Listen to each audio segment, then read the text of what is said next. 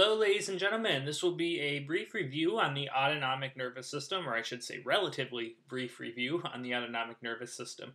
Now, you might be thinking, why should I know about the autonomic nervous system if I'm working in clinical practice? This is really heavy on first year medical school physiology. What good does this serve me? And the answer is it serves you a lot of good because there are a lot of little things that you pick up along the way of your career. Things that may be pharmacology, things that may be different disorders that really get tied in by the autonomic nervous system. So something like myasthenia gravis and treating asthma and treating heart failure, things that don't seem very related, but they really all are related because they all pertain to the autonomic nervous system. So if you understand the autonomic nervous system, it will really help put these things into perspective and give you a dimension of understanding that you might not otherwise have. Now, if you're taking step one in the middle of medical school, then you'll want to know the details of this. And I'm going to go into some of the nitty-gritty details, and you can skip over that if you're not taking step one, and I'll give you a warning. Because I don't think it's good to really burden your brain with too much peripheral information if you don't have to. So this will be a good talk if you're going to be taking step one, but I think this is good for anybody in clinical practice because having an understanding of the basics will help you tie in things together that you might not otherwise see.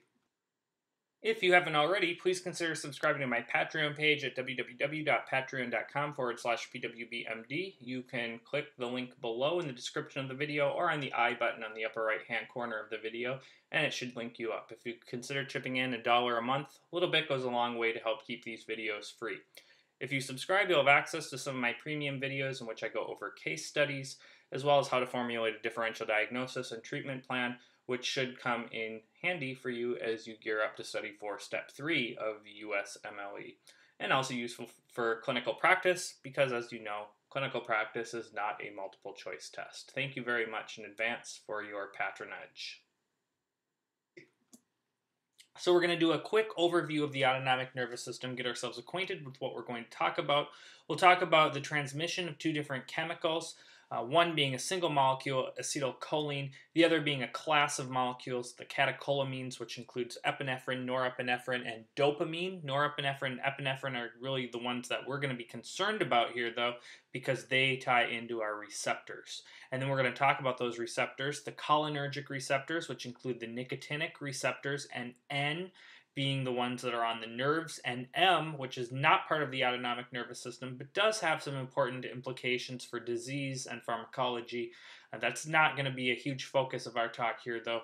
And then the muscarinic receptors, M1, M2, and M3. There's also M4 and M5, but that's not going to be too important for what we're going to be talking about. And then the adrenergic receptors, which respond to epinephrine and norepinephrine. And this is alpha 1, alpha 2, beta 1, beta 2. And if you work in the clinic, you hear lots and lots about alpha receptors and beta receptors, chiefly in pharmacology, alpha agonists, beta blockers, etc. So the autonomic nervous system is a division of the peripheral nervous system, and it's that part of the peripheral nervous system which is under vegetative or involuntary control. It is regulated centrally via the hypothalamus. Remember that the hypothalamus is kind of the thermostat of your body. And what is a thermostat? So you have a thermostat in your house, and let's say you want the temperature in your house to be 74 degrees Fahrenheit. Nice, comfortable temperature. It's what I keep my house at. And let's say that it's you leave the window open. It gets cold at night. It gets down to 50 degrees. And now all of a sudden your house is 67 degrees Fahrenheit. It's a little chilly. Well, there's two ways you can warm your house up. Either you can get out of bed in the cold and turn the heat on, or you can have this nice thermostat that sets it at 74 degrees, and when the temperature cools down, it kicks the heat on automatically. That's really nice, right? So that is essentially an autonomic nervous system. You have a thermostat that is going to kick in the heat without you even telling it to do anything. Likewise, if you have a party and you have all these bodies and body heat and it causes the temperature in the room to go up to 78 degrees Fahrenheit, it can turn the fans on. That's what the autonomic nervous system does for your body. And it does other things. It does do temperature control, but it does other things. It's basically so you don't have to tell your body to do every little thing. It can do it autonomically or automatically. So the autonomic nervous system is divided into two different parts, two different divisions. The sympathetic nervous system, which is your fight, fright, and flight response, and the parasympathetic nervous system, which is rest and digest. Now, that being said, these two systems are always active. It's a matter of balance. So if you're getting chased by a bear, you want your sympathetic nervous system to be a little bit more active, but both are active always at the same time. Likewise, if you're going to bed and you need to digest that burger that you ate a couple hours before bed, then you want your parasympathetic nervous system to be more active. Now, the autonomic nervous system can be anatomically divided up into two different types of nerves. Preganglionic, which runs from the spinal cord to the autonomic ganglia, and postganglionic, which runs from that autonomic ganglia to the effector organ, which is really what we're concerned with because this is going to be the organ that's under control here. So the preganglionic neuron, when it terminates at the autonomic ganglia, there's a receptor that it's going to affect, and that's called a nicotinic receptor, or NN, N standing for neuronal. You may also hear it referred to as an NG receptor. It's the same thing. G can stand for ganglionic. So the nicotinic receptor, the chemical that's responsible for activating it is acetylcholine. We'll talk about that more in a little bit greater detail in a little bit. The postganglionic neuron, at the very end of this, is the effector organ. There's two different types of receptor here. There's the muscarinic receptor, which responds to acetylcholine, and the adrenergic receptor, which responds to norepinephrine and epinephrine. And it's the adrenergic receptor that is divided into alpha and beta. More specifically, alpha 1, alpha 2, beta 1, beta 2. And then you have the adrenal medulla. So thinking back to embryology, remember the adrenal medulla is developed from nerve tissue, and this is under direct sympathetic preganglionic innervation. It has NN receptors, and so when these NN receptors are activated by acetylcholine, it causes the adrenal medulla to spill out epinephrine into the bloodstream, and that epinephrine can go other places and activate effector organs. Nicotinic and muscarinic receptors together are known as cholinergic receptors. So when we talk about something having cholinergic or anticholinergic activity, we're talking about having activity on these receptors. So this is anatomically how the autonomic nervous system is comprised. So you have sympathetic, and that's going to be T1 through about L2 or L3. And these are where your sympathetic chains are coming off of. And this is ganglia here. So this is your spinal cord and then ganglia. And then you have your brainstem and your sacral spinal cord, and that's parasympathetic. And all of these organs, they each have sympathetic and parasympathetic control. There's only a few organs which have only one or the other. So as a rule, just think of everything having some sympathetic and some parasympathetic control. So this is just an illustration here. As you can see, parasympathetic, you run your preganglionic neuron runs to the ganglia. It's got NN receptors at the body of the postganglionic neuron, and then that runs to muscarinic receptors at the effector organ. Sympathetic, you have both you have your nicotinic neuronal receptors, and then this can terminate at the effector organ either with your adrenergic receptors, that being responsive to epinephrine, norepinephrine, and also muscarinic receptors, those being responsive to acetylcholine. For the most part, when we're talking about the sympathetic nervous system, we're talking about adrenergic receptors. Those are going to be at your target organs. The only effector organ that is muscarinic and sympathetic is going to be sweat glands. And then this is just for comparison. You have motor neurons. This is a lower motor neuron coming off the spinal cord. There are nicotinic receptors associated with your somatic nervous system. That's going to be at skeletal muscle. So remember that skeletal muscle, in order for it to contract, it needs acetylcholine. This is a specific type of nicotinic receptor called the NM receptor. This is not part of your autonomic nervous system, but it does have some important implications, particularly for anesthesia. It's those NM receptors that we block when we want to cause neuromuscular blockade to induce paralysis during anesthesia. So you'll see succinylcholine, tubocurarine, which we don't really give anymore, but you'll give kind of a derivative of that. Something chemically related, those would be things like rocuronium, vecuronium, pancuronium. And so that does come into play here, but I figured it's good to talk about that for completion's sake. Now, you see here mecamylamine, trimethophan. We don't use these clinically, but it is good to know, especially if you're taking step 1. These are ganglionic blockers. Essentially, what they're going to do is they're going to wipe out both parasympathetic and sympathetic control. So you'll want to know that for step 1, step 2, step 3 clinical practice, it's really inconsequential. This is just another illustration of what we just talked about. So notice your nicotinic receptors up here in the ganglia, muscarinic receptors down here at the effector organs, and then you also have your muscular nicotinic receptors, NM receptors at skeletal muscle, but this is not part of the autonomic nervous system. So remember that this is all about signals, and what we're doing is we need to, when we have a signal coming down the axon, we need to get these chemicals, either acetylcholine or norepinephrine. We need to get that out into the synapse so it can transmit a signal to either the next neuron or to the effector organ. So you have this electrical signal coming down, and what you want to do here, we're talking about acetylcholine. We need to get acetylcholine out of the neuron and into the synapse.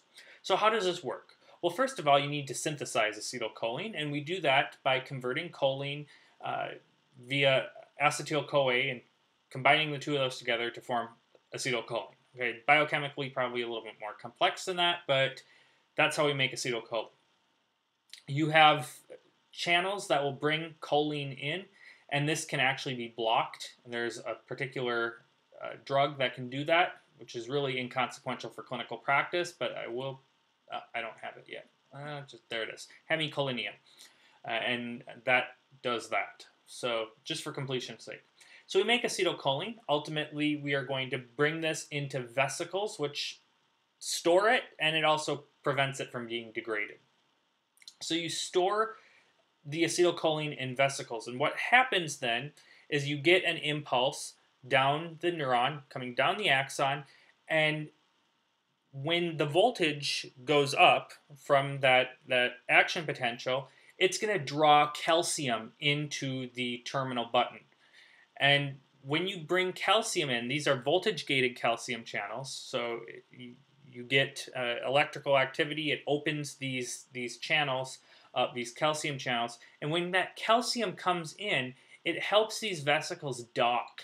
And when these vesicles dock, it can then put acetylcholine out into the synapse, the space in between the end of the axon and the effector organ, or the next neuron. So that is what we're talking about here when we talk about N-type voltage-gated calcium channels. Basically, it's just a calcium channel that responds to increased voltage, and it brings calcium in, and calcium helps vesicles dock and spill their contents out into the synapse. So when we're talking about something called Lambert-Eaton myasthenic syndrome, that may ring a bell.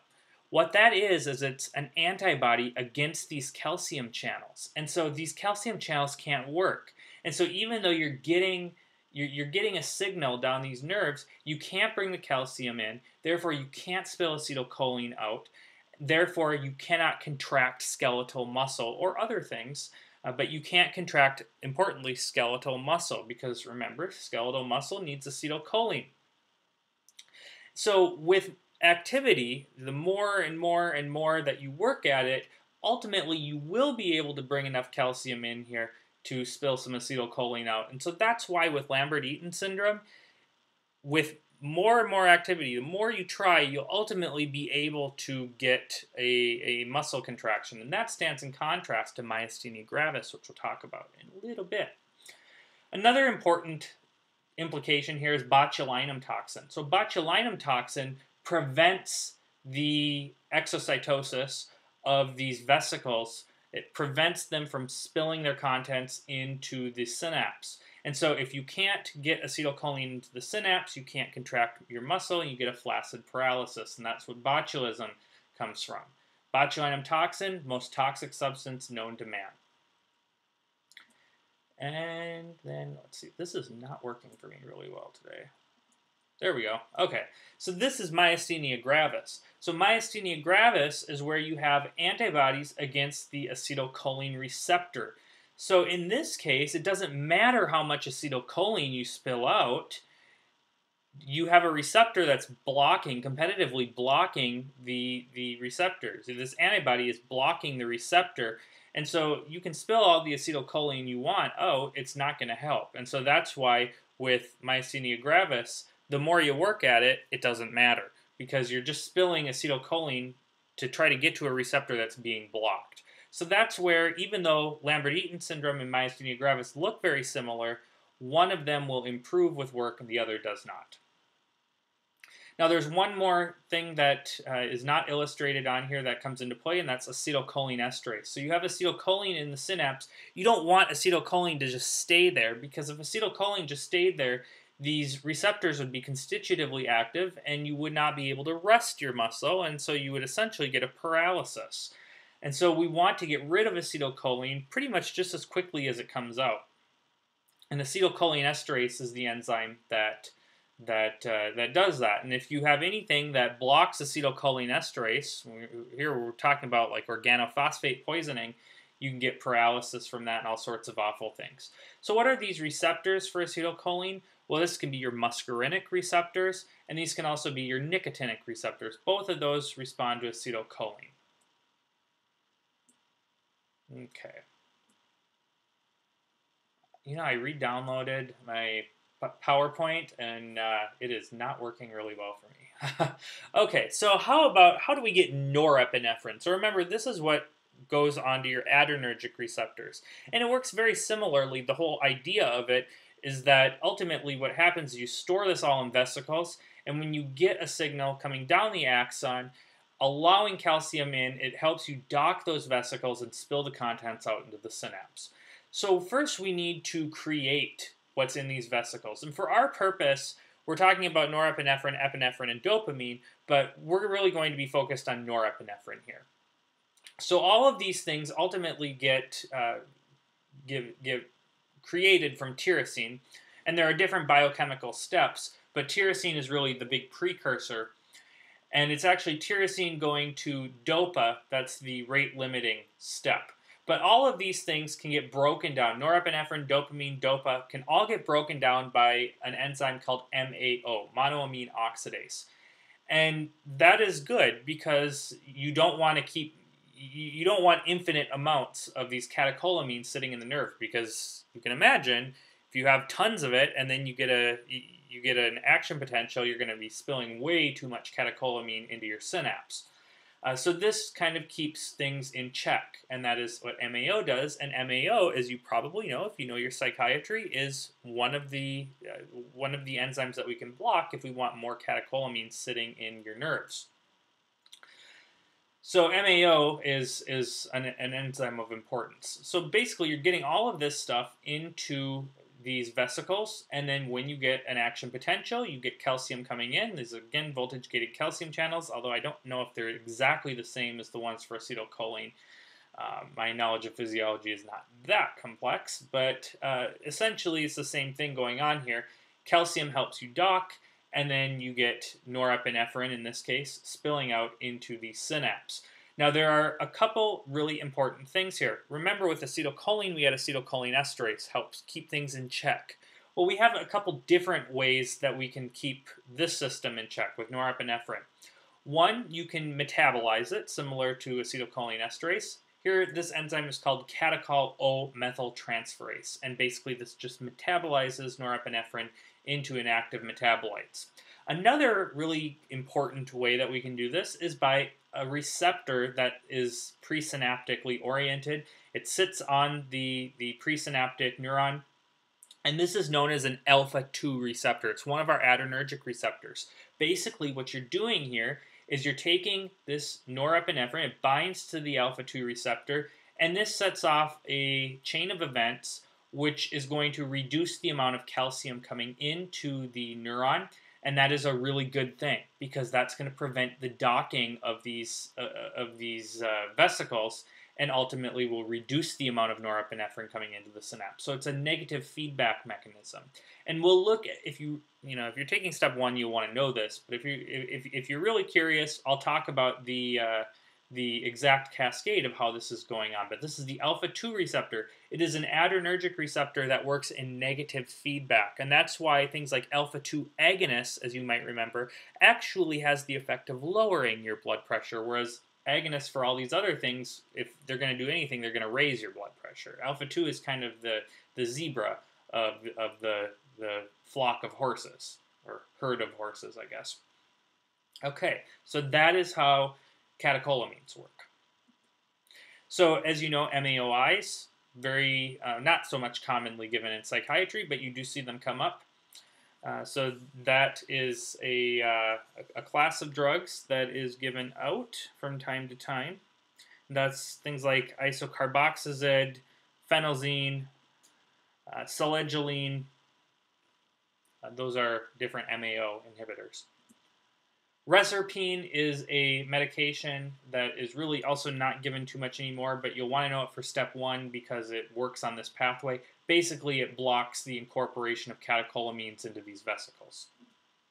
There's norepinephrine releasing agents that promotes the release of these vesicles, promotes the release of norepinephrine. So that's amphetamines, ephedrine, Sudafed, phentermine, and tyramine. And tyramine, remember, is that stuff that's in wine and cheese. It's in your food. And this is why you do not want to combine MAOIs with wine or cheese. Think about how big of a problem this is. You're blocking MAO, so you've got all this norepinephrine, all this dopamine, all of these catecholamines now sitting in your nerve. You have tons of it because you're not metabolizing it.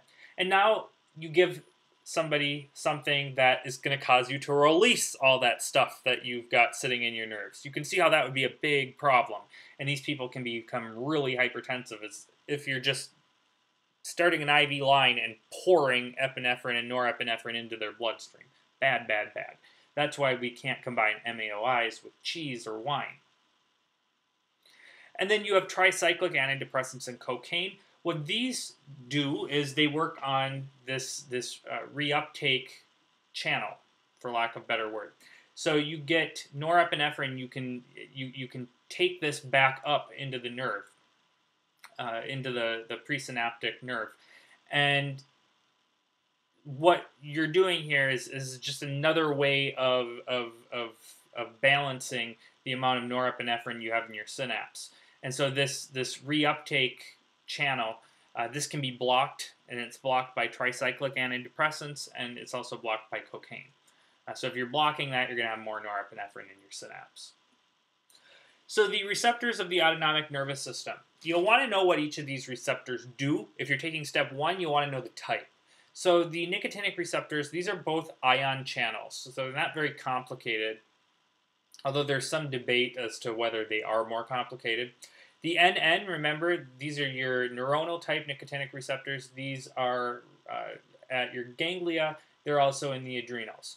The NM is not part of your autonomic nervous system, but they are important because they sit at the neuromuscular junction and they help with muscle contraction.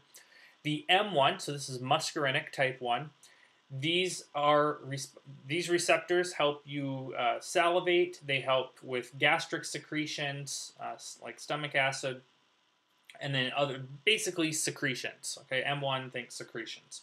M2, this sits on your heart, and when it's activated, it reduces your heart rate. M3 is smooth muscle. So this does smooth muscle contraction, except for in the vasculature where it causes dilation.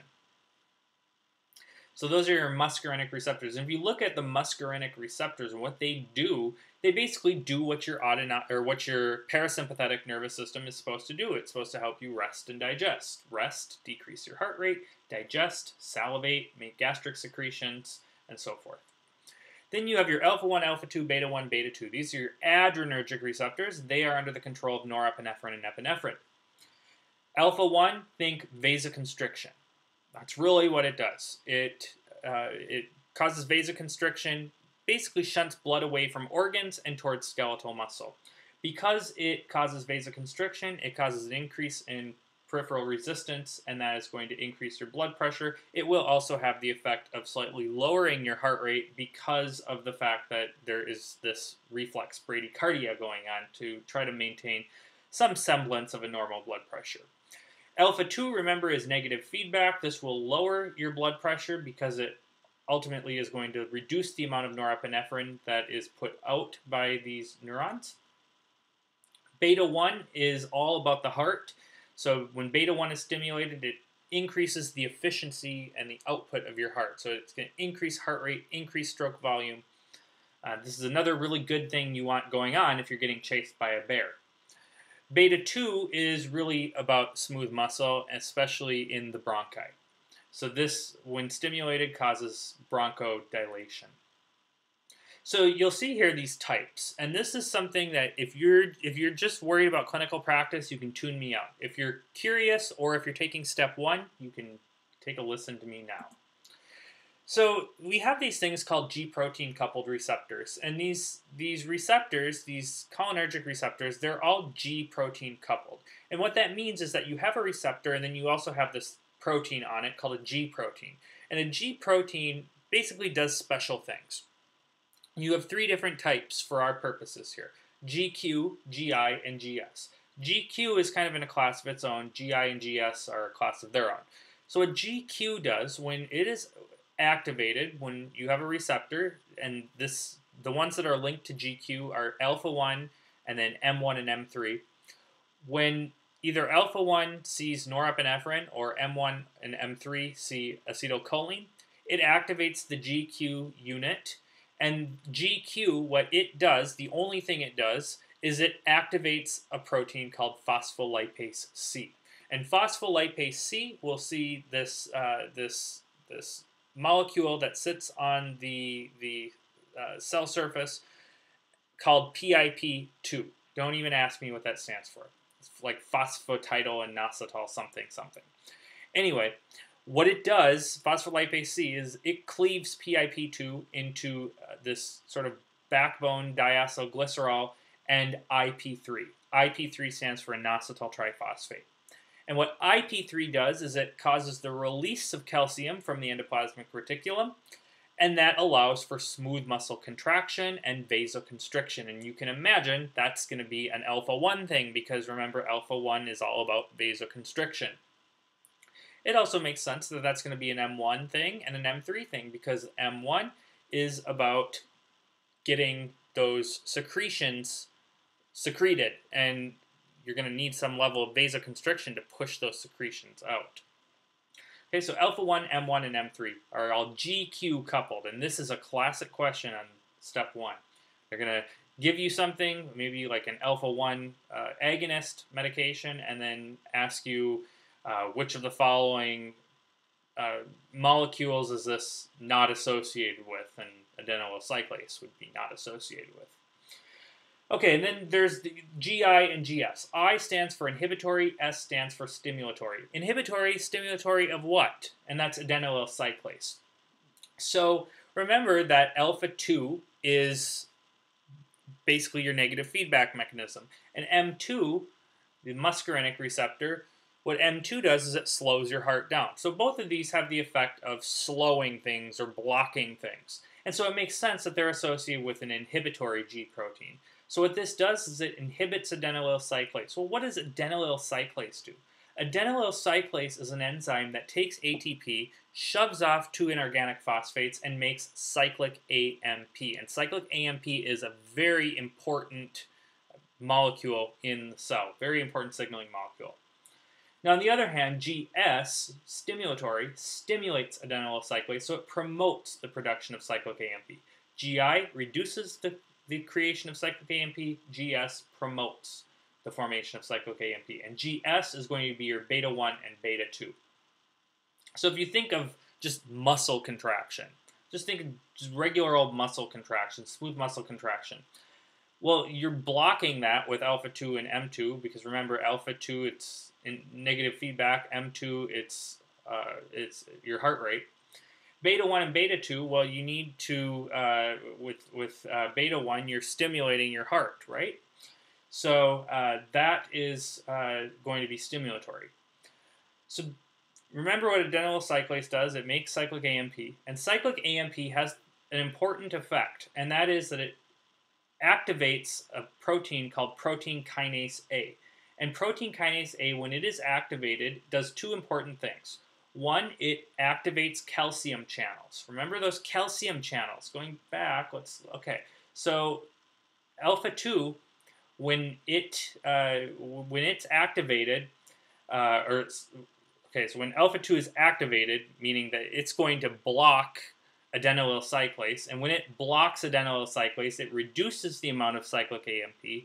By reducing the amount of cyclic AMP, you reduce the amount of active protein kinase A. And protein kinase A is responsible for getting helping these channels get open, these calcium channels. So if you activate an alpha 2 receptor, you have the effect of reducing adenylyl cyclase activity, reducing the amount of cyclic AMP, therefore reducing the amount of activated protein kinase A, and reducing the amount of open activated calcium channels. And that is why when you activate an alpha 2 receptor, you reduce the amount of norepinephrine being put out into the synapse. Right? It all makes sense now, doesn't it? So on the other hand, if you activate a beta 1 or beta 2 receptor, you're going to increase cyclic AMP, increase active protein kinase A, and you'll help with the release of neurotransmitters. But the really important thing with the beta 2 receptors comes here with the deactivation of myosin-like kinase. And what's going to happen here is that beta 2 gets activated adenylyl cyclase, increase cyclic AMP, increase activated protein kinase A, and that allows for vasodilation, smooth muscle relaxation, and this is how you relax your bronchi. Okay, so this is all step 1 stuff. All right, if you're taking step 2, step 3, please don't remember this. This is useless. So your nicotinic acetylcholine receptors, these exist on, this is kind of just recapping some stuff here a little bit. These exist on ganglionic synapse and at the adrenal medulla. Those are NN receptors. And on the neuromuscular end plate, those are NM. NN can transmit the signal to the postganglionic neurons or to the adrenal medulla, which in turn releases epinephrine into the bloodstream. Activity at the NN receptor in the CNS, it does exist there, may play a role at promoting memory. And that is why we see some issues with acetylcholine implicated in Alzheimer's and other forms of dementia. And M, remember, that's at your skeletal muscle. And so when it's activated, it opens sodium-potassium channels, ultimately resulting in muscle depolarization and contraction. And the transmitter here, of course, is acetylcholine. The muscarinic receptors, these exist on various effector organs and in the CNS, and basically they just mediate parasympathetic activity. So look at what M1, M2, and M3 do. It's all parasympathetic stuff. So the exocrine glands, M1 is on the exocrine glands, helps you with salivation, gastric acid secretion. M2 exists on the heart. It really just slows down the heart. And M3 exists on the smooth muscle, bronchoconstriction. This is going to be really important when we talk about organophosphate poisoning. This is one way it can kill you. It helps with urinating. It helps with some degree of vasodilation. It will contract the sphincter pupillae, and the sphincter pupillae is what contracts your pupil, and so that causes meiosis. It will also help contract the ciliary muscle, which helps you conform your lens shape to accommodate. And then it also allows pancreas, insulin secretion from the pancreas. So that's, again, another thing that you want to do when you are resting is you want to pull sugar into your cells so that you can do things with that sugar, metabolic things. And the transmitter for muscarinic receptor, this should say muscarinic receptor, is, of course, acetylcholine. And then these are your adrenergic receptors. So lots and lots of things that the adrenergic receptors do. I want to break it down into just a few important words. So alpha-1, think vasoconstriction. That's really the big thing that alpha-1 does, vasoconstriction. Now you're going to have alpha-1 receptors on your prostate, and that's going to be important when we talk about some of the medications that affect alpha-1. But the big thing with alpha-1 is its vasoconstriction. When alpha-1 receptors are activated, it causes vasoconstriction. Now, where are you constricting vessels? You're basically constricting it everywhere except the vessels that are going to skeletal muscle. So if you're getting chased by a bear, is it really important that you are that you're getting blood to your GI tract? No. Vascularizing your GI tract, perfusing your GI tract is not so important if you're getting chased by a bear or a knife-wielding, machete-wielding terrorist. Okay, so we're really concerned about getting blood to skeletal muscle when we are under sympathetic control, when we're in danger. So you're vasoconstricting because it helps get your blood to more important organs when you're under threat. Now, it does say brain, but we're not vasoconstricting to the point where you're going to get brain damage. So that's just in there for completion's sake. So basically, it's vasoconstriction to increase perfusion of your skeletal muscle. Now, there's other places where you'll see alpha-1 receptors in the urogenital tract and so forth, and ciliary body, but that's less important for now. We'll talk about that in greater detail later on. And then it does also play a role in glucose metabolism, which I'll tie that back in a little bit. Alpha-2, remember, alpha-2 is all about negative feedback. So alpha-2 inhibits insulin release, stimulates glucagon release, but most importantly, inhibits the release of norepinephrine. Beta-1 is all about the heart. So again, if you're getting chased by a bear, what's another important thing? Aside from getting vasculature and perfusion to your skeletal muscle, another important thing is that your heart is working at maximum efficiency. And that is exactly what the beta-1 receptors, when stimulated, help you do. It makes your heart work really nicely. And so it's going to increase your heart rate. It's going to increase the force of your contraction. We call that positive inotropy. It's going to increase your ejection fraction. Really, really good things. Now, it's not necessarily good if you have poor heart perfusion and you want to avoid having a heart attack, but if you're getting chased by a bear, it's a really good thing. So beta-1, think heart. And then beta-2, what I really want you to think of is bronchi.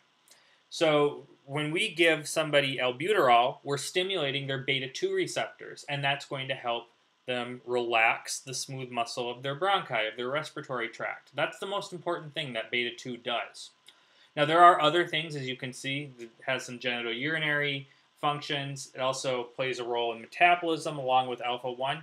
So really, the way you can think about this is, let's say you're in a fight or flight response. What do you want to happen with your blood glucose level? Do you want your blood glucose level to go down or up, if anything? You want more glucose available, because the more glucose is available, the more you can metabolize that glucose into energy. And so both alpha-1 and beta-2, when they are activated, it's going to promote the creation of glucose. So either gluconeogenesis, glycogenolysis. It's going to promote the mobilization of glucose storage.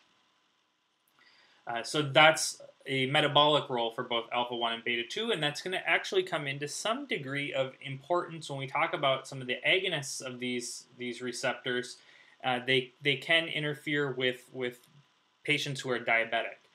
And so you may need to think about those things, and this is why. And so even though I didn't go into all of the nitty-gritty details of adrenergic receptors, hopefully you get a good idea here. We will work with this more when we talk about adrenergic agonists and antagonists. But suffice it to say that you have a good idea, a good understanding now. As I said, if you're taking USMLE Step 1, you'll want to know about these G proteins. It is important for step one, but if you're not taking step one, don't worry about that. If you have any questions, write me a note below. Otherwise, I will see you next time.